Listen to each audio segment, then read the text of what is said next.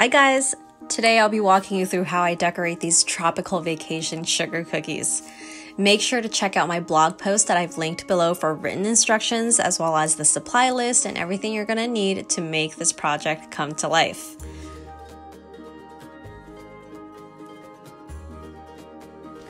For the sake of the video, I'm only going to show you one of each type of consistency. The first one is a flood consistency. In the blog post that I've linked below, you can see all the different colors and what consistencies that they have to be for the project. You can tell that my flood icing is really quite thick. It's something that doesn't settle well on its own. You really have to jiggle it and agitate the surface of the icing with a scribe to get it to settle smoothly. I describe it like a 25-second icing. So anything you're going to be using to flood in a portion of the cookie surface is going to be this consistency. I'm going to mix the white, pink, brown, orange, blue, and black, all the same consistency. The second consistency that we're going to be using is our toothpaste consistency that's going to be used to pipe the little flour that's on that coconut drink. You can tell that it's super thick, and all I've done to achieve this is keep adding powdered sugar until it becomes this thick. Right now I've got some plastic wrap. I'm pulling it out and I'm going to place the thick toothpaste consistency icing in here, roll it up like a little bullet of icing. You can just put it in another piping bag if you prefer, but I just like to keep it cleaner this way. You can also choose to use a coupler with your piping bag. That way you can easily switch between tips. And for the sake of this design, I actually wanted to pull out the bullet of icing and use it again for something else, which is why I chose to put it in a piece of plastic. Here I'm putting the tip into the bag, being careful to not accidentally slide the pointy parts of the tip against the side of the bag to damage it and potentially cause it to rupture when you apply pressure. Snip off the front or the tip of the bag, push the tip through so that it's snugly pressed up into the bottom of the bag. I'm going to trim off a bit of the plastic on that bullet of icing and place my bullet of icing into my piping bag that's been fitted with the tip. And now this bag is ready to go. Have all your prepped icing set aside. We're going to prep our sunglasses first. What I like to do for sunglasses in order to make sure that my lenses are the same shape and the same size or are uniform is to make a template. So I simply take the cutter and I trace around the outer edge of it so that I can compensate for just a natural bit of spreading that might happen when you bake your cookie. And then I'm going to carefully sketch in what I want my lens to where I guess I want the lens to sit.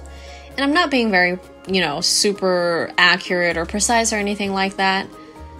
And I'm going to cut out the shape of the sunglasses. And I'm also going to cut out the lens. And this is the part where I do have to be a little bit precise, and you can sort of adjust along the way. I'm using cardstock here, but a piece of just regular paper works perfectly well. If you know you're going to be using the template a lot, I recommend taping over the whole thing on both sides with like shipping tape, so you're kind of laminating it and then cutting it out and it'll last longer. So I only cut out one side, flip it over, and make sure it mirrors on the other side. I'm taking a food doodler pen and just tracing that lens on both sides. Again, by flipping it over so it's uniform on both sides. I'm going to go ahead and fill in the lens. I'm using my white flood icing and then using a scribe to agitate it and smooth it out. You can see how it starts out really, really thick, but after using the scribe, you can smooth it out quite a bit and it stays quite puffy. Let that part of your sunglasses fully dry or else we can't paint on it. So set it aside and don't touch it until it's dry all the way through. The next cookie we're going to work on is a Flamingo. The first thing we're going to do is fill in that white center part of the floaty, and to give myself a little guide, I scratched that shape, that just a general shape, into the surface of the cookie using my scribe. The reason why I decided I wanted a filled in shape was that it's just more robust if there's no hole in the middle. I'm filling it in with my thick white flood, and same thing here, I'm going to settle it with a scribe. And you can kind of see how I move in teeny tiny circular motions to adjust the outline of that Flamingo floaty. I'm giving it a wiggle and shake to settle it. Now I scratched in the beak of the Flamingo and I'm putting the black icing down. That's part of the beak. I'm going to use a white icing for the next part of the beak, or face, beak slash face. And then I'm going to fill in the rest of that Flamingo floaty, first by outlining with pink, and then filling it in with that same pink. You can kind of tell I'm dragging and dropping when I'm outlining. And then I'm really 90 degrees placed above the cookie, 90 degrees, which is the position of my bag, to the cookie, and applying a lot of pressure to get that icing out. You can see that once I get to the butt of that floaty, I overfill a little bit on the top butt, and I kind of use my scribe to move the icing down towards the bottom portion of the floaty.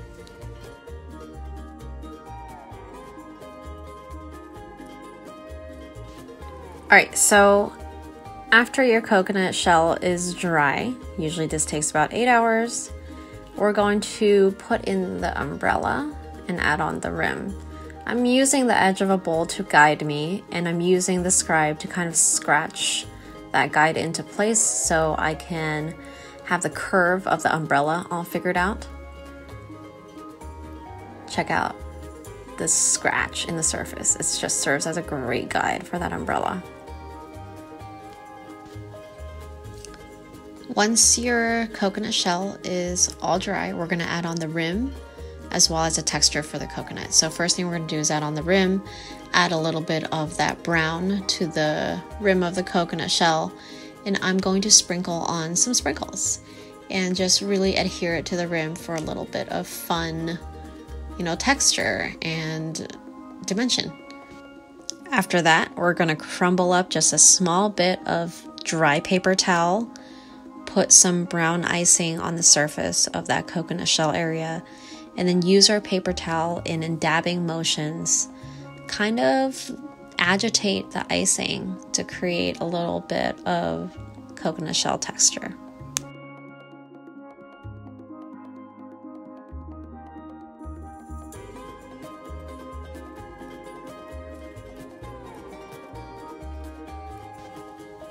The next thing we're going to do here is work on the umbrella. You can tell how there are kind of indents. That means we worked in sections. So we did some sections, let them dry, and then did every other section. So right now I'm going to be outlining the umbrella. And then I'm going to be dividing it into 6 sections. And then I'm going to fill in every other section. Here I'm doing a wet on wet technique. So I lay the first wet layer down, immediately add that white icing into it, and then I drag my scribe through to create these little flowers. I clean my scribe off after every drag so that none of the white icing get into the blue icing, vice versa. This is a really easy way to create a cute and impressive effect. So I'm going to do that for every other section, set this aside, and let it dry so that when we fill in the alternating sections, there will be that divide between each section. We're also going to take our white and create that straw that's coming out of the coconut drink. Now that the first sections of the umbrella had some time to dry and crust over, we're going to fill in the remainder of that umbrella. Same exact technique and concept.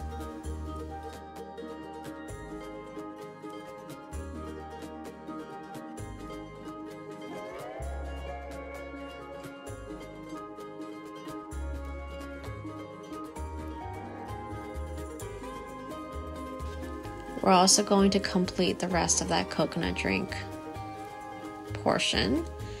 I'm just mixing a little bit of white and orange to create the actual liquid part of the drink. Now we're going to set that aside and wait for it to dry for a few hours so that we can finish up the straw, which we're going to paint and add the stripes on.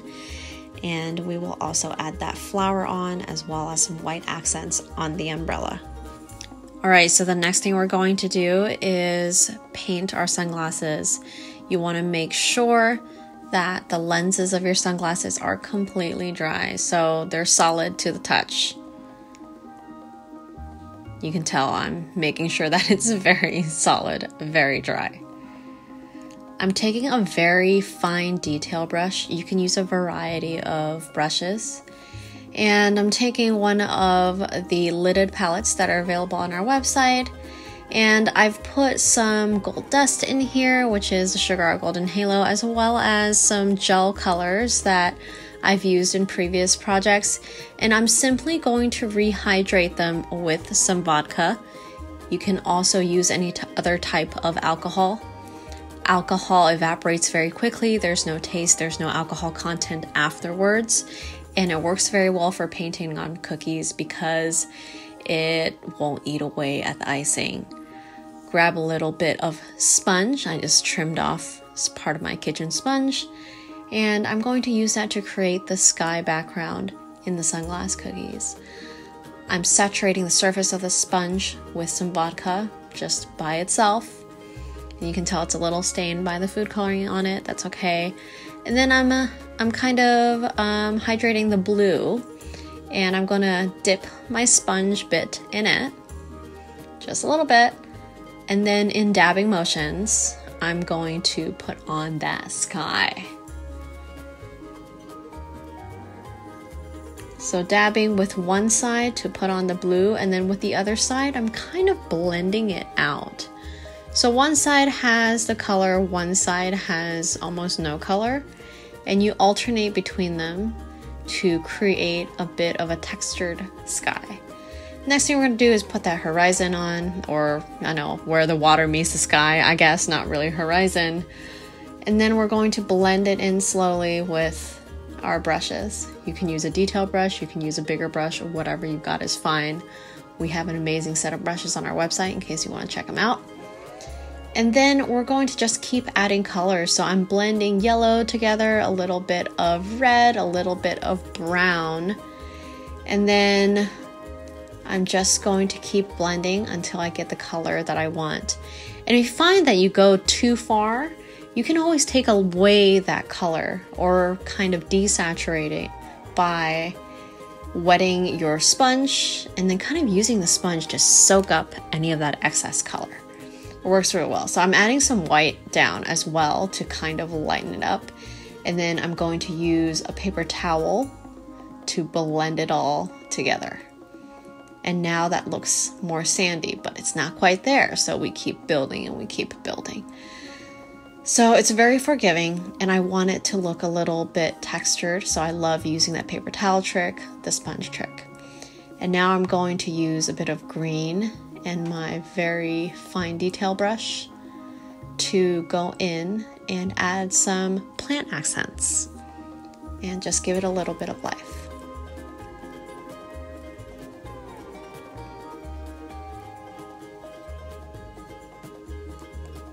I'm adding a little bit of gold on there just for a tiny bit of shimmer. This is really up to you.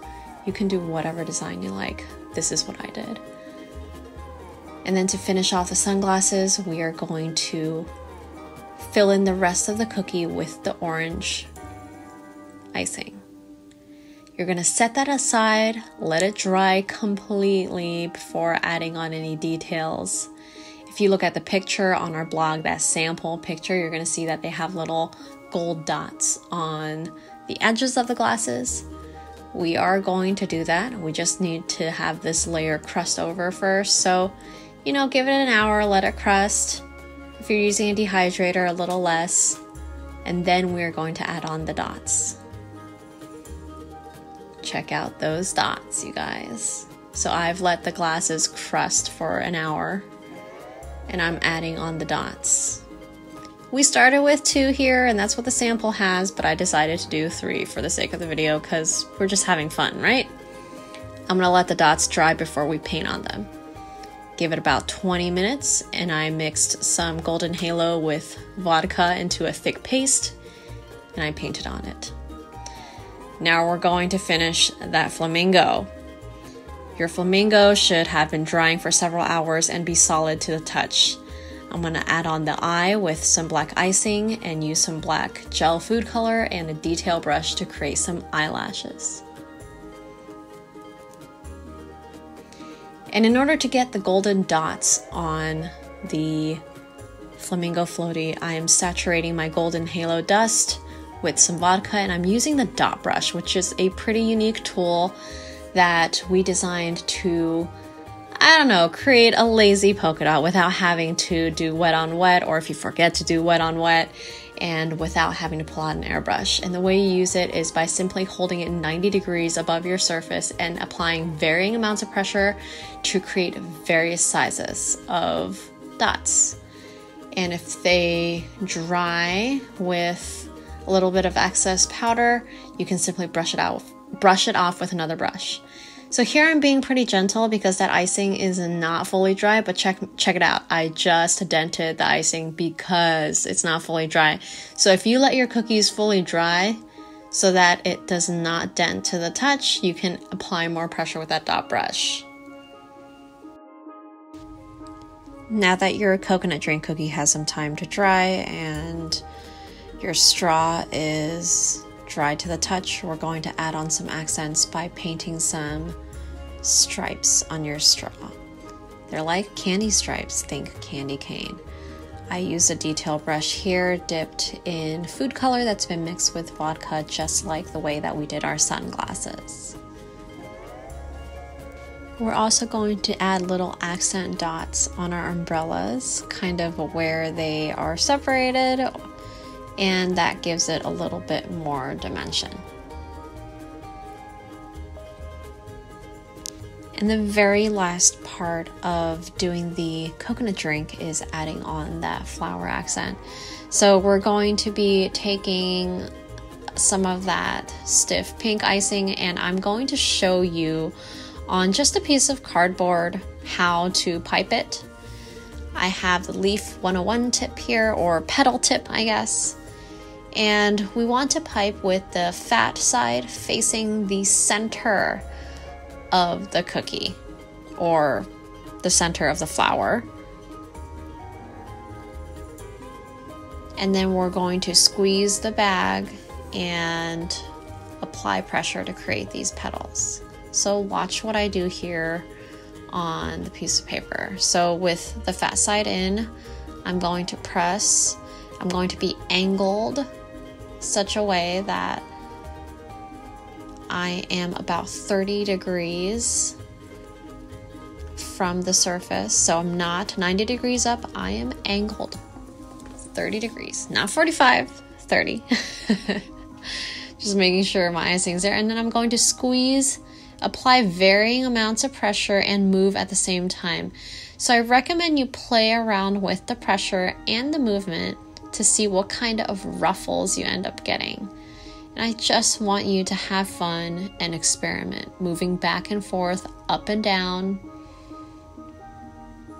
That way you can learn how to create these petals.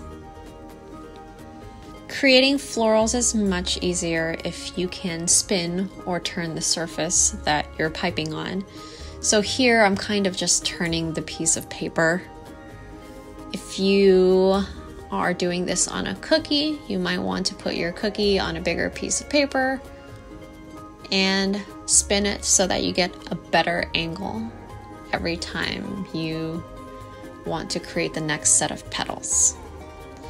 But What also comes in handy like crazy, especially when you're doing florals, is a cookie swivel. I am using the one from Elsie Sweets here, but I will link you in the blog post to not only hers, but some of the other ones that work really well for people. And basically, it spins. You barely have to move your piping hand to angle, and all you do is you use your non-dominant hand to spin the cookie swivel. Or cookie, oops, sorry. Got a little crazy there.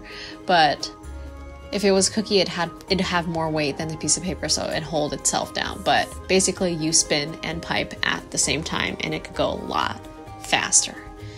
And that's what we're going to do. And now we're going to do it on the actual cookie. So watch here, I'm taking the cookie that we're about to finish, putting on the swivel because it really helps, and I'm wiping off the tip just to clean it off and just kind of get rid of any of the icing that might have dried, because it is really dry in Sacramento. Positioning the fat side in, I am squeezing and moving at the same time. Squeezing, moving, and turning to create these petals. Look at how pretty that is, and when you get the right consistency, it holds its shape really well. And then I'm just adding a little bit of accent in the middle, extra little details, and that's how you get your coconut drink. You are done with this cookie. Just like that, you guys have decorated 3 adorable cookies. Please smash that like button if you've enjoyed this video and want to see more in the future, and don't forget to subscribe and turn on notifications for when new videos come out. Please also check out our shop, borderlandsbakery.com/shop, for all of your favorite cookie decorating tools and supplies, and visit our blog for a ton of additional cookie decorating inspo, as well as small business information and just general baking. See you next time.